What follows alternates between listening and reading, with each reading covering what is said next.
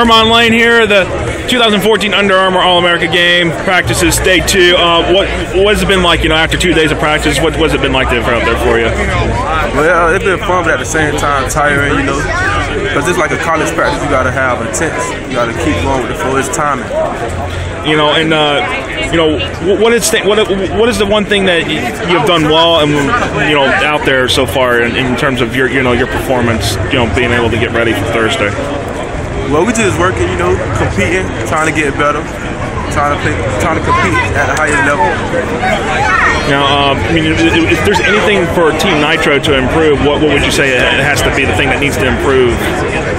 Well, we need to improve in the running game because we got receivers that can catch the ball. We just need to block and get the running back a good hole so he can run.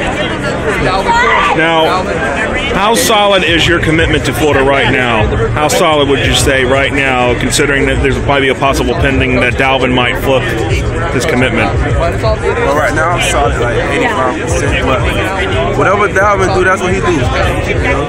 At the end of the day, he got to live his life.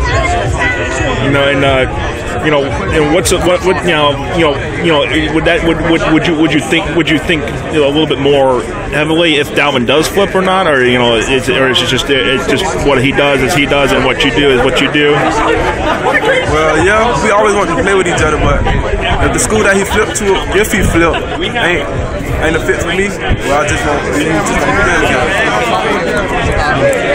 All right. What's it like going up against Peppers? Do you like matching up with him? Yeah, he's physical, he's tough. He got a lot of height, so we always come up with this competition.